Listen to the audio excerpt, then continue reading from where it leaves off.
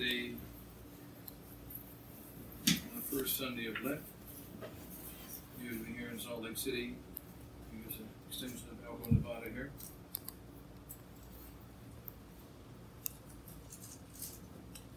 The epistle for the first Sunday of Lent is taken from the second epistle of St. Paul to Corinthians, chapter 6. Brethren, we exhort you that you receive not the grace of God in vain. For he saith, in an acceptable time have I heard thee, in the day of salvation have I helped thee. Behold, now is the acceptable time. Behold, now is the day of salvation. Giving no offense to any man, that our ministry be not blamed.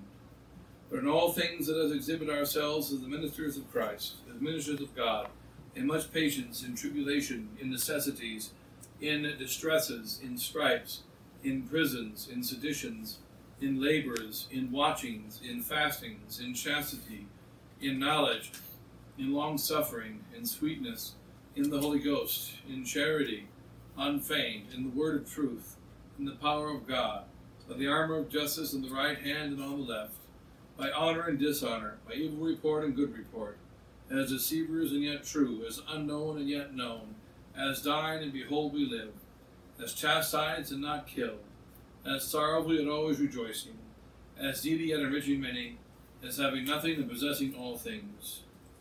And then the Gospel, taking that according to St. Matthew, chapter 4. At that time Jesus was led by the Spirit to the desert to be tempted by the devil. And when he had fasted 40 days and 40 nights, afterwards he was hungry. And the tempter coming said to him, If thou be the Son of God, command that these stones be made bread. Who answered and said, It is written, Not in bread alone doth man live, but in every word that proceedeth from the mouth of God. Then the devil took him up into the holy city, and set him upon the pinnacle of the temple, and said to him, If thou be the Son of God, cast thyself down. For it is written, that he hath given his angels charge over thee, and in their hands they shall bear thee up, lest perhaps thou dash thy foot against a stone. And Jesus said to him, It is written again, Thou shalt not tempt the Lord thy God. Again the devil took him up into a very high mountain, and showed him all the kingdoms of the world and the glory of them, and said to him, All these will I give thee, if falling down thou wilt adore me. Then Jesus saith to him, Begone, Satan, for it is written, The Lord thy God shalt thou adore, and him only shalt thou serve. And the devil left him, and behold, the angels came and ministered to him. Those were the words of today's Holy Gospel. So, in the Father, Son, and Holy Ghost, amen. We begin the sacred season of Lent. 36 days of fast remain between now and Easter Sunday, which St. Gregory the Great and St. Augustine called the tithing of the year. We give a special way to special tithing of the year.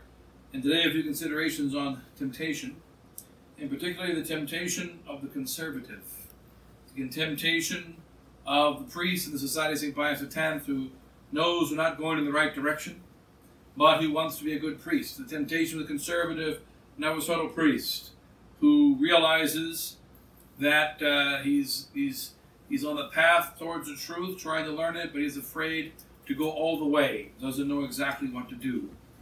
And these are experiencing temptations. But there are three levels of temptation, says St. Gregory the Great in his sermon today on the temptation of Christ. He says the first level of temptation is a suggestion.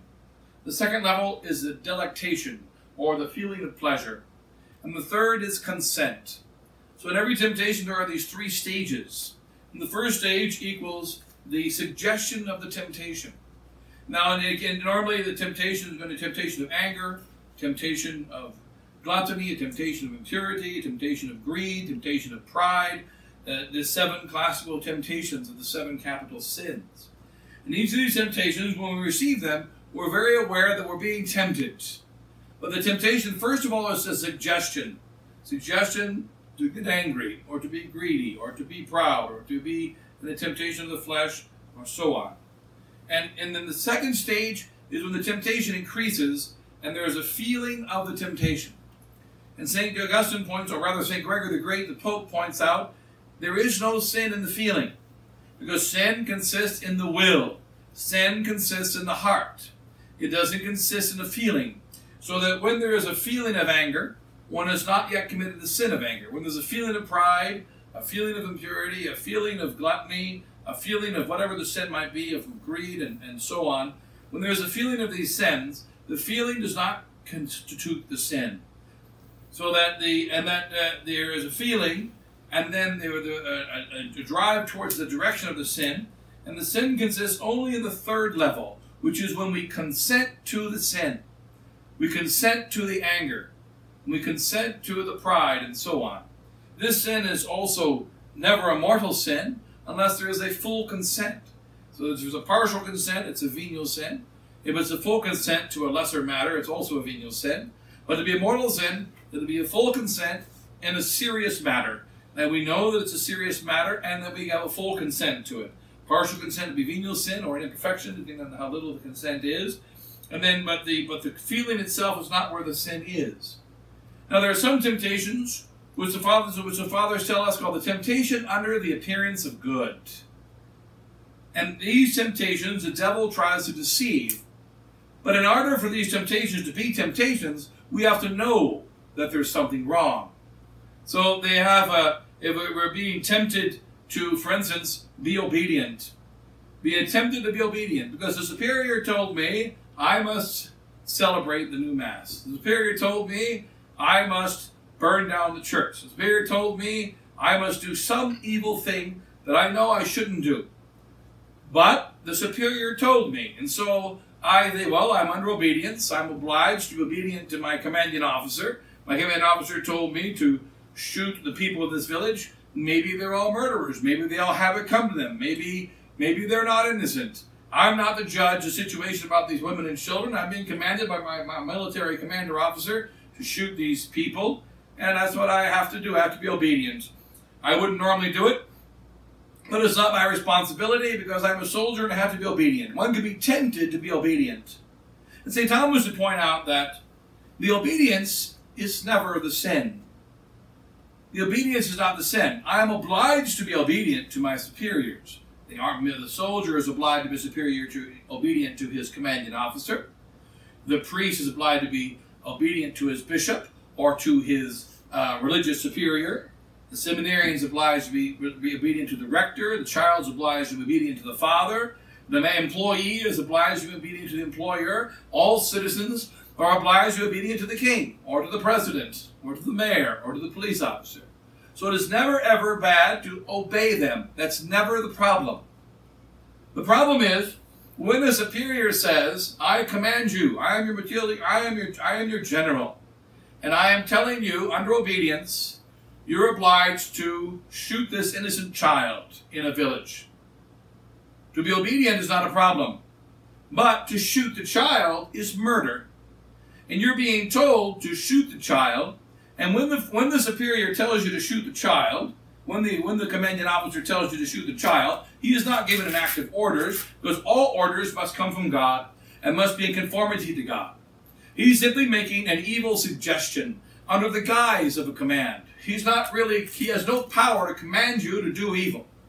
And therefore you have no power to obey him.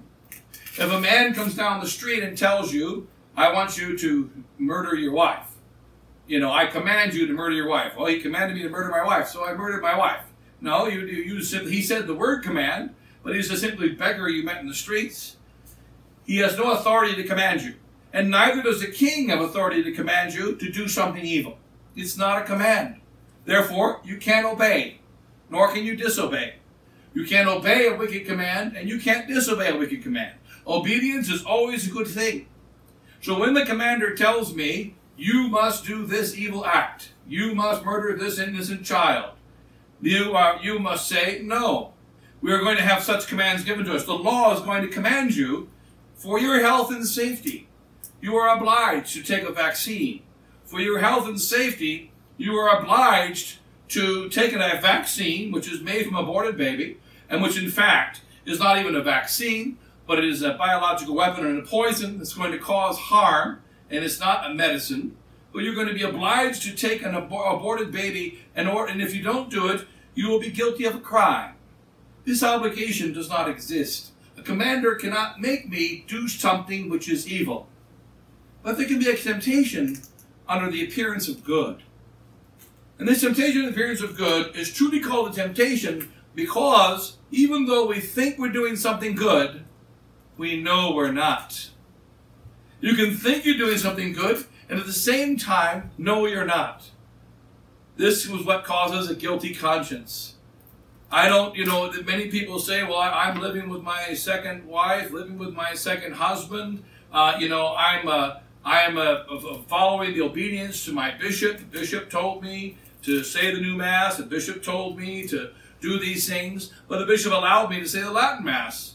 And I'm trying to be holy with my second wife. My first wife, she was horrible. But the second wife, I'm trying to be very holy with her. And we're trying to live according to the law of God. It's just that she's not the wife. And so you say, well, you're being very good with the second wife. Well, you can't be good with the second wife because she's not a wife. She's not a wife. Therefore, you can't have the obligations of wife with her.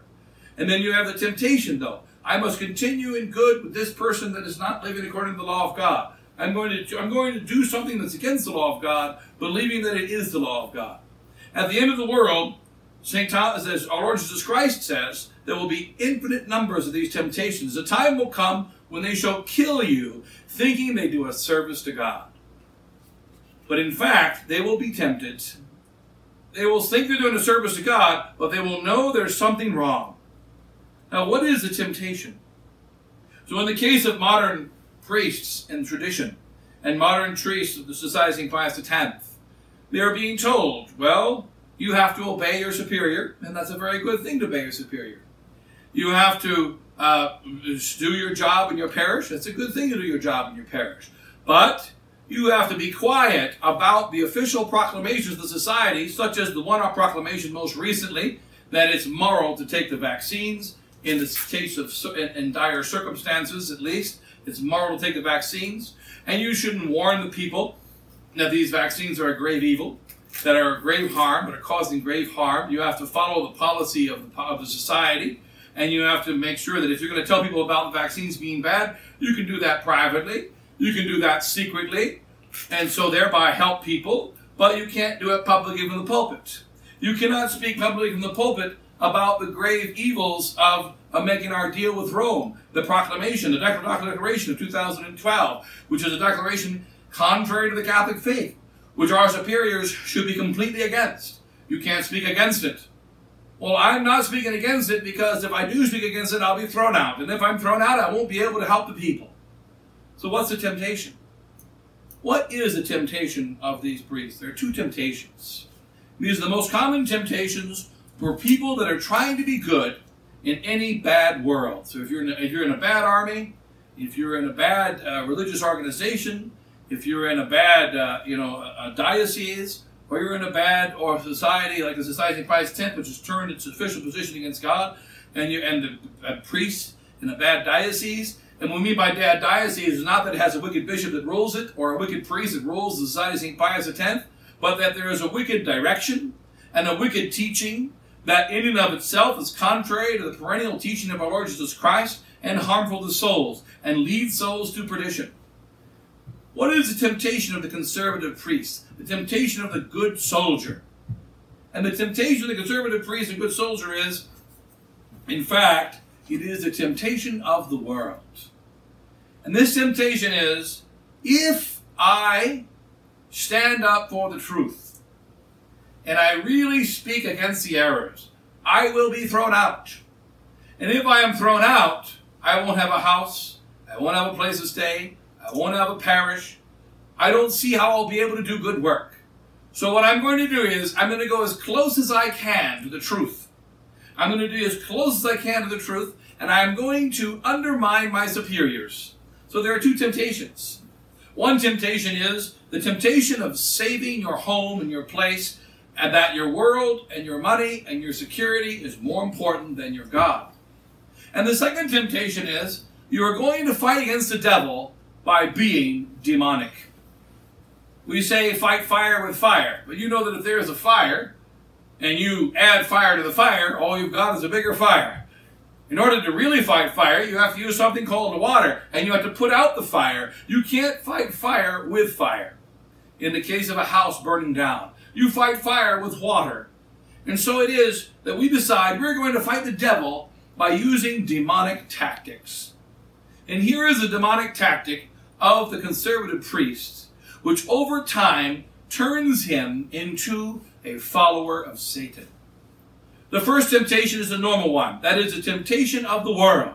That if I go along with my bishop, if I go along with my superior, and try to be as good as I can, even though he doesn't want me to be good, I at least keep my house.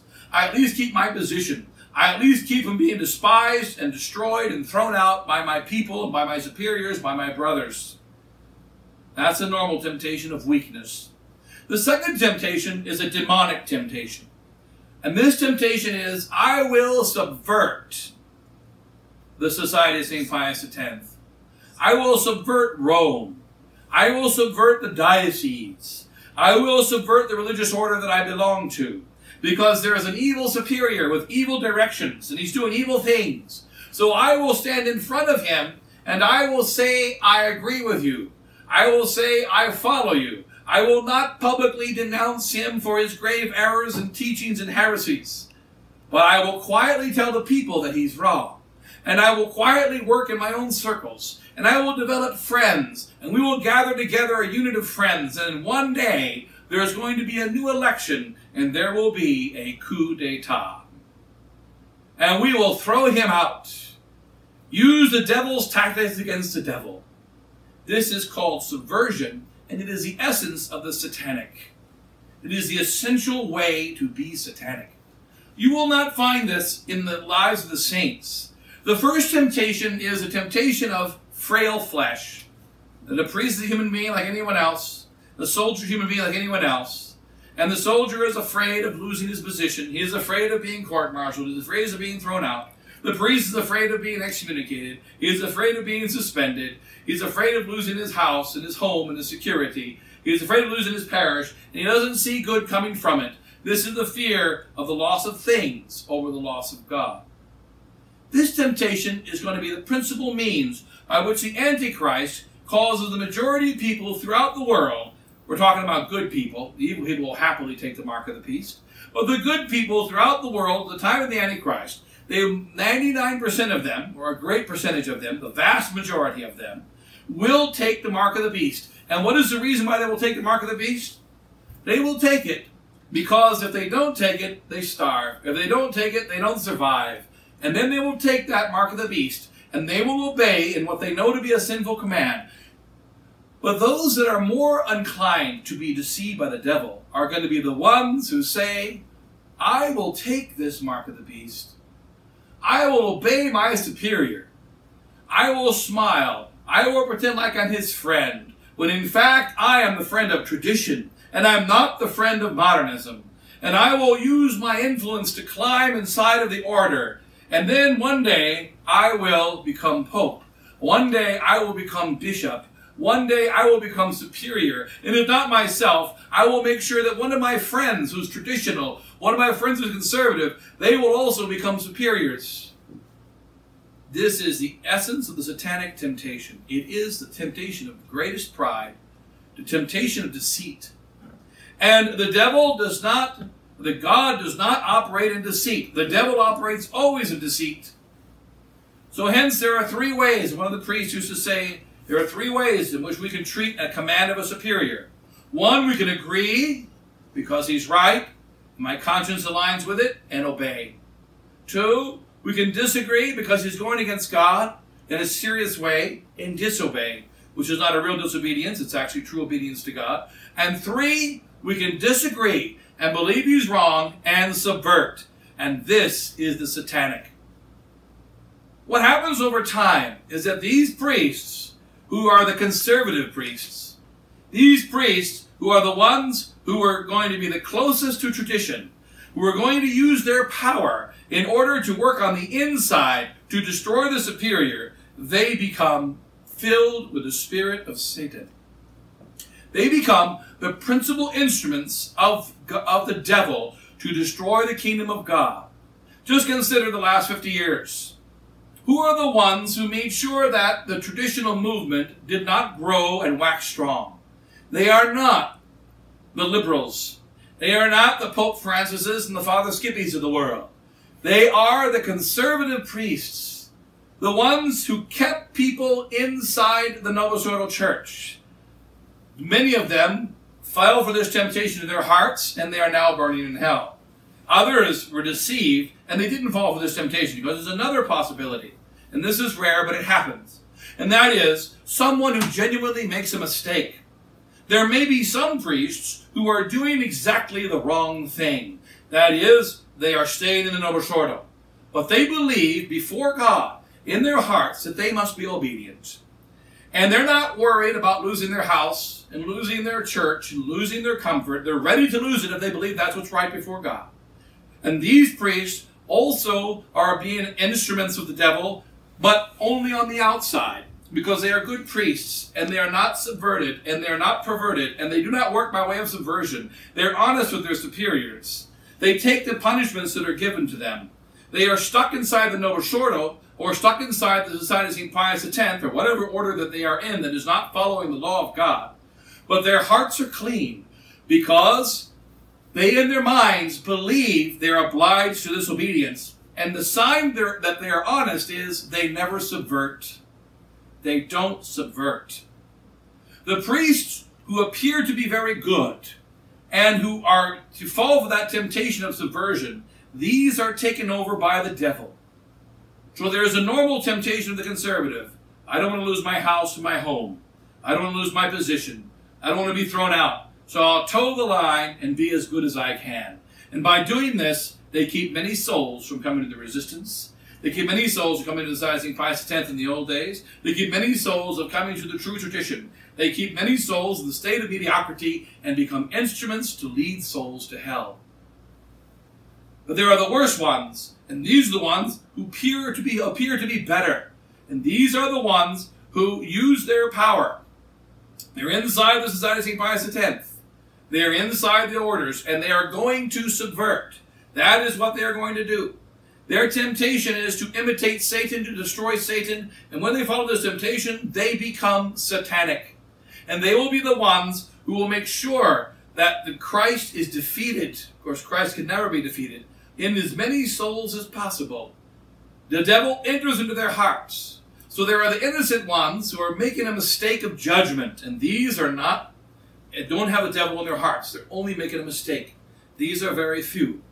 And then there are the ones who appear to be innocent, but in fact, they are operating in order to do as much good as they can in the Society of St. Pius X, in the Novus Ordo, in the Fraternity of St. Peter, in the Institute of Christ the King, or whatever such organization they're in that is not following the law of God as it should.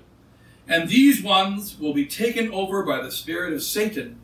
We have to pray for the conversion of these souls, because this kind of taking over is generally never overcome. I remember all those conservative priests I knew as a child in the 1970s. No matter how bad the church got, no matter how worse it got, they never became traditional. Other priests woke up and came back to tradition throughout that time of the 70s, 80s, and 90s. But the very conservative ones who became comfortable in their position, who decided that they would find their own way to make friends between God and the devil, who would try to work in a conservative way inside their parish, and subverting the bishop's commands, and subverting the superior's commands, and operating in not an open manner, in order to secretly bring people to the truth, which is not the duty of the priest. The priest is to bring people openly to the truth. He only operates secretly when he is in a persecuted country, going from house to house because of persecution on the outside. This is not the way he operates with his superior. This is not the way he operates within his own organization. So let's pray for the priests who in our world today are in the process of being tempted very heavily by a false conservatism. And these priests shall become the tools of the devil if they don't repent. And we pray also for those innocent priests, the ones who are not in this kind of temptation, but are only making a mistaken judgment, that the grace of God comes to their souls and gives them the strength to understand that the Society of St. Pius X is just another Novus Ordo appendage, that the conservative movement is not the right movement and right way to bring souls back to God, and that God gives grace to everyone to be able to be saved. And many of the souls in that movement are good souls. But the movement is harmful to souls, the movement is harmful to God, and the priests must repent of being inside of that false movement and go back to the way of our fathers and our ancestors, which is Catholic tradition without compromise, and also open and clear with our superiors and our fellow priests, and not trying to operate in a demonic and secretive way. So we'll pray for the priests that are falling for the temptation of a false conservatism, which develops in them a deep pride and creates the damnation of many souls. And for the other priests that are weak because they're afraid of losing their place, and that they will be given the strength and courage to be able to stand up, because God will never abandon those who stand for him. And the third level of priests who are very innocent and who don't care about the loss of their home, the loss of their diocese, but who simply want to do what's right before God and are trapped by a misunderstanding of a false obedience. And if they could only understand the truth, they would quickly follow Archbishop Lefebvre, quickly follow those old priests who stood up against the diocese, who very quickly come to the battlefield of the truth and be ready to lay down their lives for God. Their hearts are already the friends of God, but they misunderstand, and they're making mistakes, which the mistakes are causing harm for souls. These priests, we pray for their conversion, which only requires an understanding of the mind. The other two priests require a conversion of the heart. And so we'll pray for the conversion of all, and that they come back to God in this great fight for tradition that is going on now, and which can only be ended by the miraculous intervention of heaven. And that will come soon, but between now and then, let's stand for the truth and fight for it as our ancestors did, openly and clearly, and not in a manner of deceit. God bless you all. In the name of the Father, and the Son, and the Holy Ghost. Amen.